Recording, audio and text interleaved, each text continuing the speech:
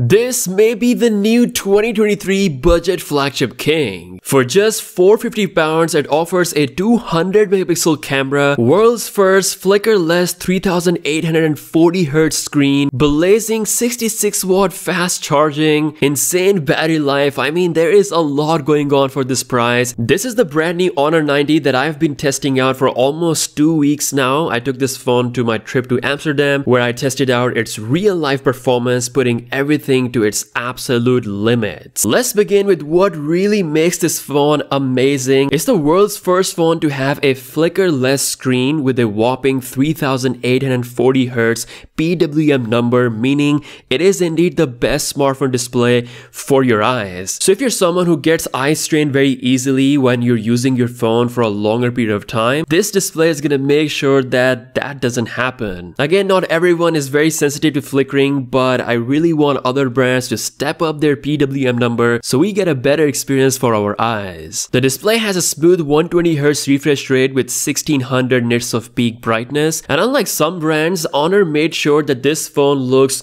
just as proper flagship as you would expect to see a $1,000 phone. We have super slim bezels with slide curves, making this phone an absolute premium device. Now on the back, the design is kinda unique. I mean, at least for me personally, because this is the first time I'm using a phone with a dual texture finish. The top is completely glossy while the bottom has this matrix pattern to it, which not only looks cool but also helps with a better grip. Now we have two huge lenses on the back of this phone with triple camera setup. The main lens is 200 megapixel along with 12 megapixel ultra wide angle lens, a dedicated 2 megapixel depth sensor along with a 50 megapixel selfie sensor. Now I'm very critical about cameras because this is one of the reasons why I use super expensive phones, because camera experience is just really good. But this phone is definitely one of the best cameras I've tested in this price range. This 200 megapixel main sensor captures a lot of detail combined with Honor's impressive work when it comes to image processing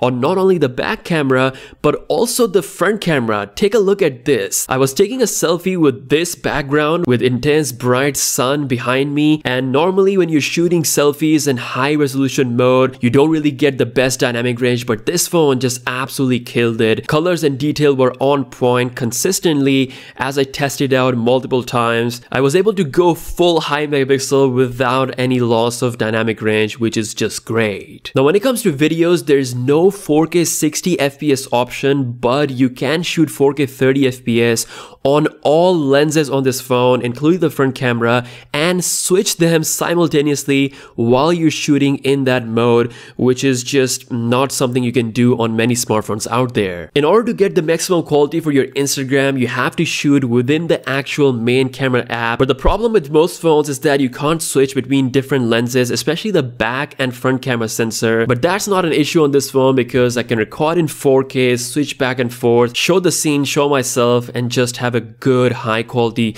content for my social media. Because of the high resolution, we also get a 2x sensor zoom, which does a pretty good job in most lighting scenarios. Now while I was testing out these cameras all day, going to the Weeknd's concert, I mean, I was still ending the phone with 30% battery. It indeed has a solid battery performance, and things just get even better thanks to the 66 watt fast charging. Now what about the performance? Well, this is the first phone that I've tested with the Snapdragon 7 Gen 1 Accelerated Edition chip. While it is Qualcomm's high-end mid-range chip, I honestly couldn't tell the difference compared to some premium phones out there because it was just such a smooth experience. I may not be a big fan of their UI skin, but one thing that I really appreciate about Honor phones is their smoothness and UI animation. I was able to play my favorite games without any issues. Plus, if you like to do gaming on bigger screen or transform this phone into a desktop, then you can do that thanks to the easy projection option. As for Honor's software skin, it is pretty lightweight. They can definitely add more customization punch to it, especially